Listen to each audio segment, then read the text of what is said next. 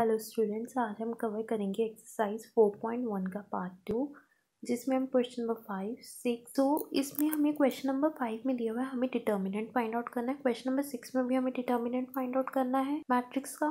Question number 7 में हमें x की वैल्यू फाइंड आउट करनी है। क्वेश्चन नंबर 6 में भी हमें वैल्यू फाइंड आउट करनी है। तो चलिए आज का सेशन स्टार्ट करते हैं। सेशन स्टार्ट करने से पहले एक रिक्वेस्ट है, प्लीज़ चैनल को सब्सक्राइब करिए, वीडियो को लाइक करिए एंड शेयर करिए। तो चलिए आज का सेशन स्टार्ट करते हैं और इन क्वेश्चंस को सॉल्व करते हैं। तो चलिए अब हम क्वेश्चन नंबर 5 स्टार्ट करते हैं और क्वेश्चन नंबर 5 में भी हमें इवैल्यूएट करने हैं डिटर्मिनेंट 3x3 के मैट्रिक्स के। सो क्वेश्चन नंबर 5 के 4 पार्ट है। हम सबसे पहले ये फर्स्ट मैट्रिक्स का हम डिटर्मिनेंट फाइंड आउट करते हैं। सो हम लिखते हैं expanding along R1 and we will get ए का डिटर्मिनेंट।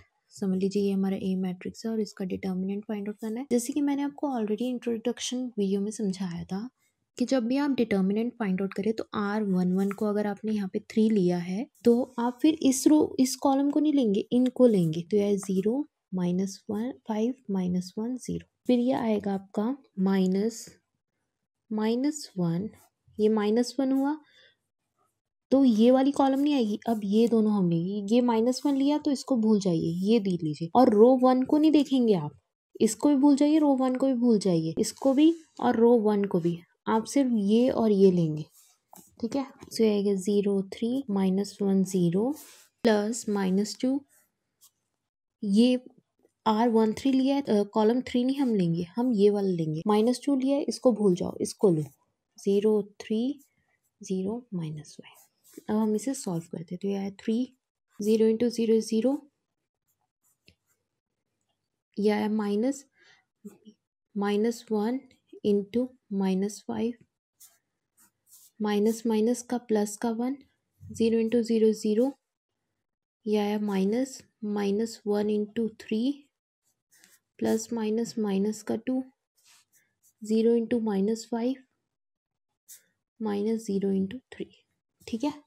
अब इसको हम सॉल्व करते हैं। तो यह है 3 0 माइनस से माइनस कैंसिल हो गया तो 1 × 5 इज 5 प्लस 1 बाहर रहेगा, 0 ये रहा, minus plus 1 × 3 is 3 -2, 0 × -5 is 0 -0 × 3 is 0, ठीक है। तो यह है 3 0 -5 इज -5 प्लस 1 0 + 3 इज 3 -2 0 - 0 इज 0, ठीक है। अब इसको और सॉल्व करते हैं। तो ये 3 × -5 is -15 plus 3 × 1 is 3 -2 × 0 is 0।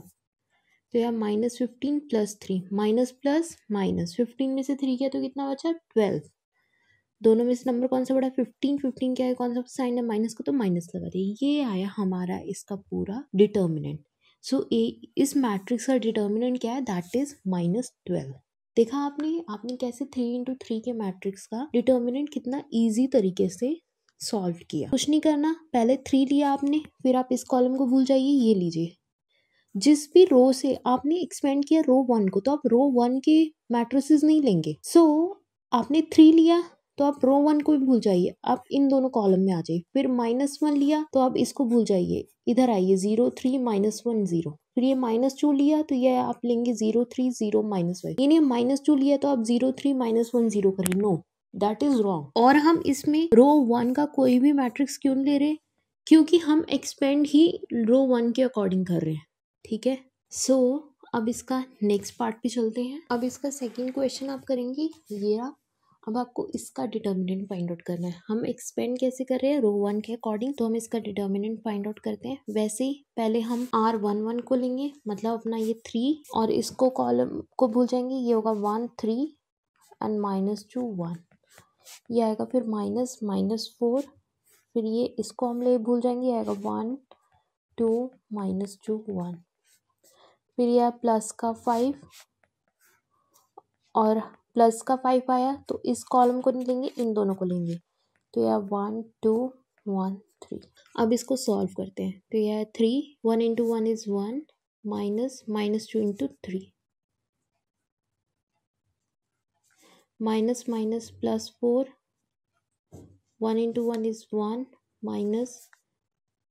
-2 × 2 plus 5, 1 × 3 is 3 minus 2 × 1 = 2।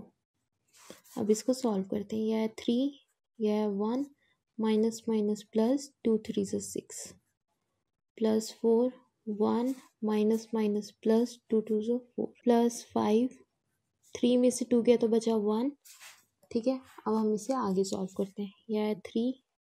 देखिए स्टेप बाय स्टेप करिए, चाहे आपको ऐसे खोल कर इसको मल्टीप्लाई ओपन करके मल्टीप्लाई करना कर पड़े, आप वैसे ही करिए, क्योंकि आपके मिस्टेक होने के चांसेस इससे कम रहेंगे। और मैंने हमेशा आपको मैंने आपको हर सेशन में बोला है कि मैथ्स में मिस्टेक होने के चांसेस बहुत होते हैं, ध्यान से करिए, एक एक स्टेप को आराम से करिए। 1 + 6 = 7, प्लस 4, 1 + 4 = 5, प्लस 5 × 1 = 5, 3 7 = 21, 4 5 = 20, प्लस 5, 21 प्लस 20 कितना हो गया 41, प्लस 5 = 46। ये आया आपका इसका डिटर्मिनेंट। देखिए कितना इजी था, आपने बहुत इजी तरीके से सॉल्व कर लिया। बस आपको क्या ध्यान रखना है कि जब भी आप इसे सॉल्व करें तो इस बात का हमेशा ध्यान रखिए कि अगर आपने R11 लिया है, मतलब ये वाला नंबर हमने लिया है 3, तो हम ये वाली कॉलम लेंगे, ये वाली कॉलम नहीं लेंगे डिटर्मिनेंट्स में। ये मैंने आपको ऑलरेडी इंट्रोडक्शन सेशन में भी समझाया हुआ, वहाँ पे भी देख सकते हैं। अब हम इसका नेक्स्ट पार्ट करते हैं। देखिए अब आपको इसका थर्ड पार्ट करना है और इसका भी डिटर्मिनेंट फाइंड आउट करना है। सेम हम वैसे करेंगे जैसे हमने किया, पहले हम 0 लेंगे,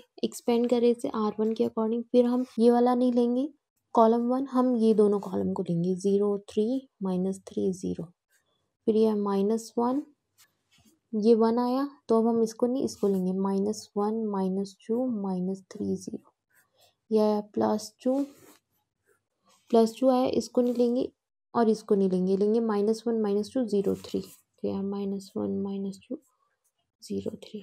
अब हम इसको सॉल्व करते तो यह 0 0 × 0 = 0, -3 × 3, -1 × 0 = 0, -3 × में -2, +2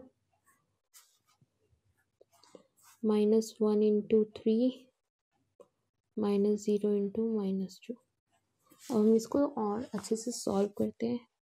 तो यह 0 0, माइनस माइनस प्लस, 3 3 = 9, -1 0, माइनस से माइनस कैंसिल हो गए, यहाँ पे माइनस आया, 3 2 = 6, ये माइनस तो आएगा ना, ये वाले माइनस कैंसिल हो गए, +2, -1 × 3 = -3, माइनस माइनस प्लस, तो ये तो 0 ही होगा।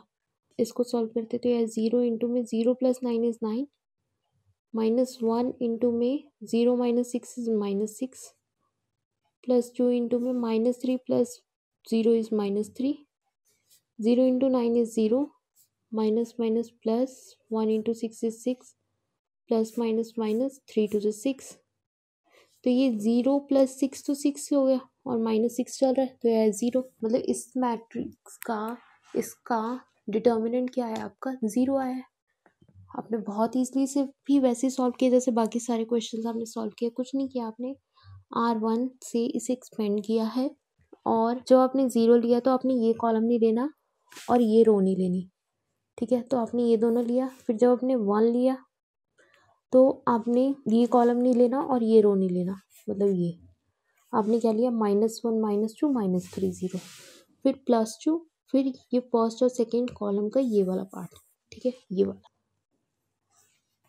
और फिर आपने इसे सॉल्व करके अपना डिटर्मिनेंट इजीली फाइंड आउट कर लिया। इसको भी हम वैसे ही सॉल्व करेंगे जैसे कि हमने पहले करा है, एक्सपेंड करेंगे R1 को हम एक्सपेंड करेंगे, तो यह है 2, पहले ये आया A11, फिर आया 2 -5 -1 0। देखिए R2 एक्सपेंड कर रहे हैं तो ये और ये तो आप नहीं ले सकते, बट ये दोनों आप लेंगे।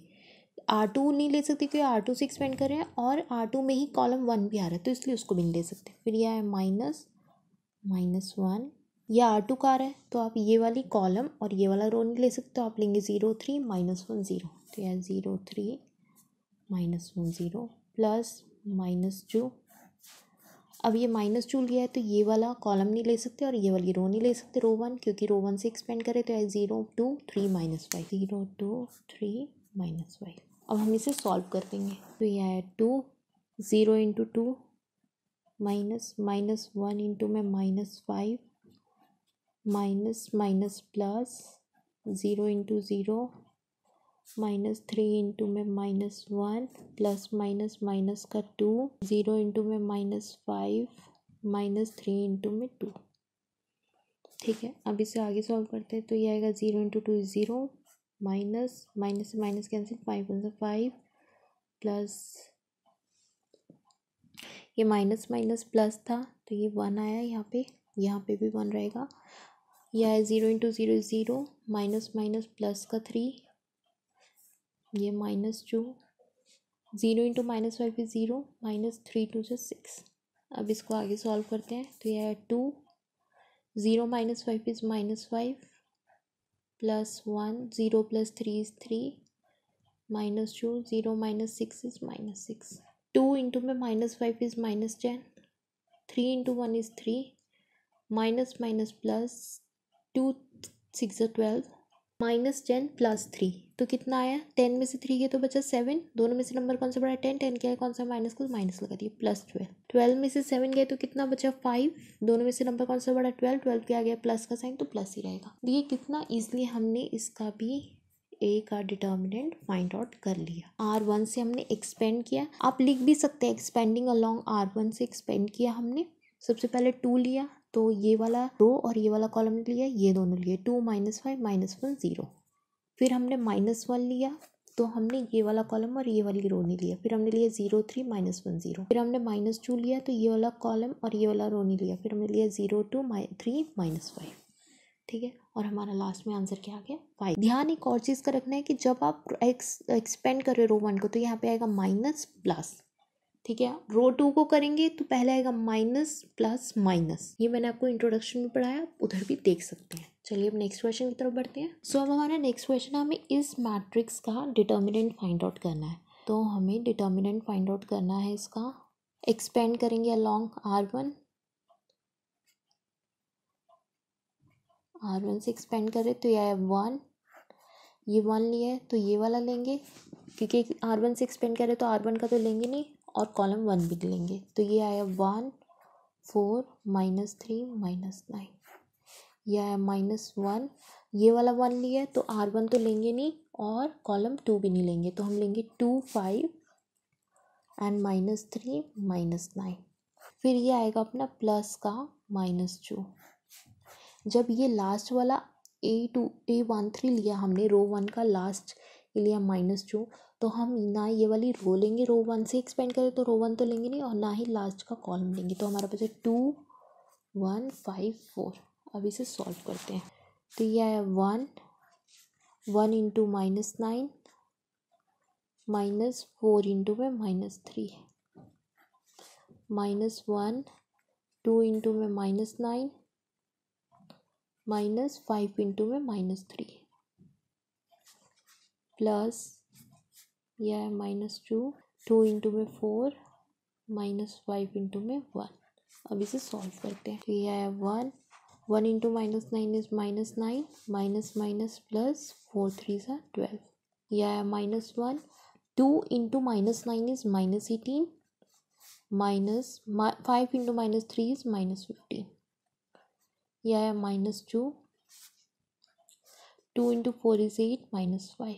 इसको और फर्दर सॉल्व करते हैं तो ये आया 1 इंटू में -9 12 में से 9 गए तो कितना बचा 3, दोनों में से नंबर कौन सा बड़ा है 12 के आगे प्लस का साइन है तो प्लस ही रहेगा, यह है -1, यह है -18 माइनस माइनस प्लस 15, यह है -2, 8 में से 5 गया तो बताइए कितना बचा 3, यह है 1 3 -1 3 बचे, दोनों में से नंबर कौन सा बड़ा 18 के आगे माइनस का साइन है तो माइनस लगा दिया, -2 3 से 6, यह है 3 1 से 3 माइनस माइनस प्लस का 3 -6, 3 + 3 6 -6 से 0। देखिए कितना ईजिली आपने इसका डिटर्मिनेंट फाइंड आउट कर लिया, बस एक्सपेंड किया रो 1 को। तो आपने रो 1 को एक्सपेंड करके आपने कितना ईजिली तरीके से इसका डिटर्मिनेंट फाइंड आउट कर लिया, जो कि आया आपका 0। कुछ नहीं लिया आपने, R1 से एक्सपेंड किया है तो R1 को आप यूज़ नहीं करेंगे।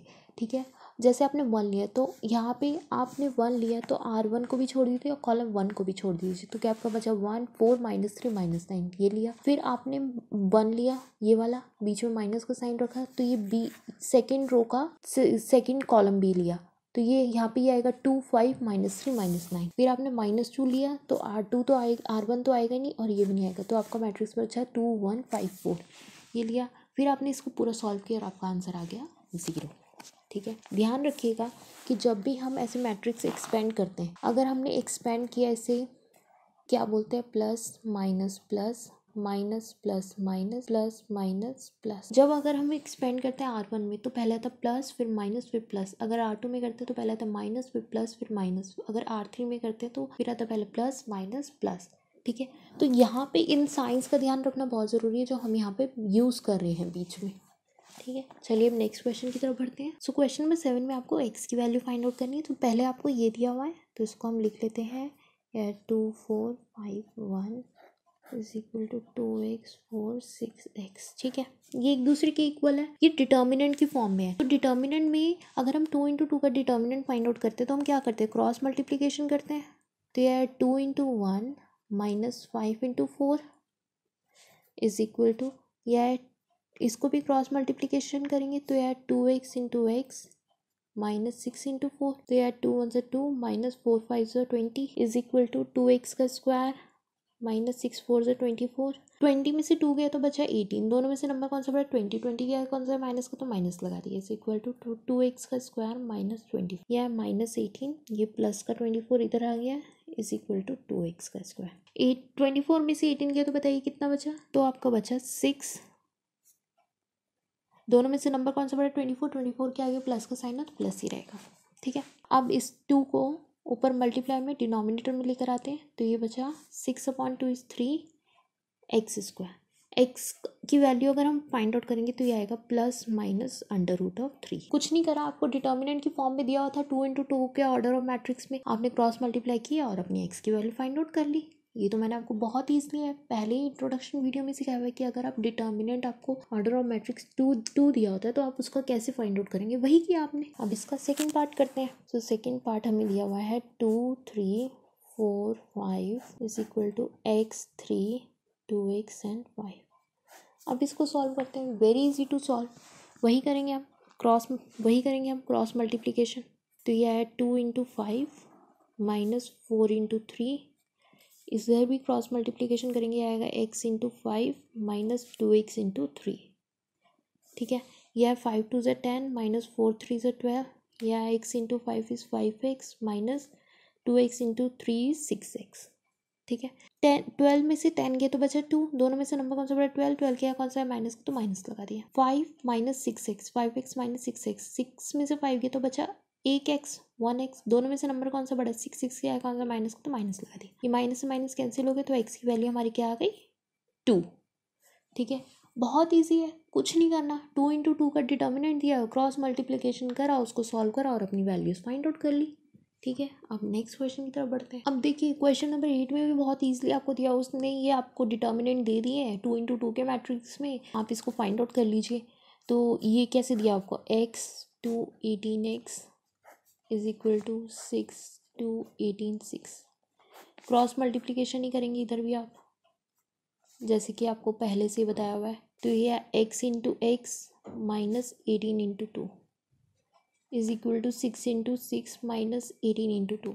x × x इज x का स्क्वायर, -18 2 से कितना होता है, दैट इज 36, 6 6 = 36 -18 2 = 36, तो ये x² -36 इज इक्वल, 36 में से 36 किया तो बचा 0, या x² इज 0, ये माइनस का 36 था, राइट हैंड साइड पे आएगा तो प्लस का 36 हो जाएगा, यह x² इज इक्वल टू 36। तो हमारा x क्या आ गया, +/6, मतलब हमारा कौन सा ऑप्शन करेक्ट है, बी ऑप्शन हमारा करेक्ट है। देखिए कितना इजी था, बहुत ही ईजी तरीके से आपने इसको सॉल्व कर लिया और फाइंड आउट कर लिया। बस इंपॉर्टेंट क्या है कि आपके बेसिक्स क्लियर होने चाहिए, अगर बेसिक क्लियर नहीं होंगे तो क्वेश्चन करना मुश्किल हो जाएगा। ठीक है, सो एक रिक्वेस्ट है लास्ट में, प्लीज़ चैनल को सब्सक्राइब करिए, वीडियो को लाइक करिए और शेयर करिए, अपने पेरेंट्स का नाम रोशन करिए, खूब मन लगा के पढ़ाई करिए, देश का नाम रोशन करिए और अच्छे तरीके से मन लगा के पढ़ाई करिए। अपने कमेंट सेक्शन में डाउट लिखना बिल्कुल मत भूलिए और फिर से एक बार रिक्वेस्ट है कि सब्सक्राइब ज़रूर करिए।